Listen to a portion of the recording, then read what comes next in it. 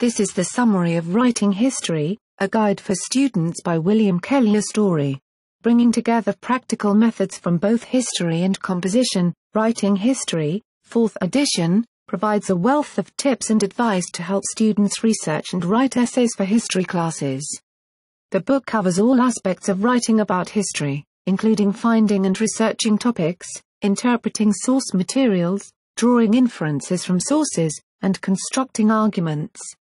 It concludes with 3 chapters that discuss writing effective sentences, using precise wording, and revising. Using numerous examples from the works of cultural, political, and social historians, Writing History serves as an ideal text in any history course that asks students to conduct research. New to this edition. More coverage of the Internet and its role in the writing and research process. Expanded coverage of additional types of writing, besides the research paper, that students typically encounter in their history classes, such as book reviews, historiographical essays, and annotated bibliographies.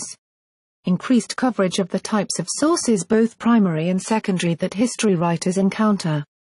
To improve flow, advice on organization and writing is now found in a single chapter, Chapter 5. For more history books and book reviews visit www.historybookmix.com.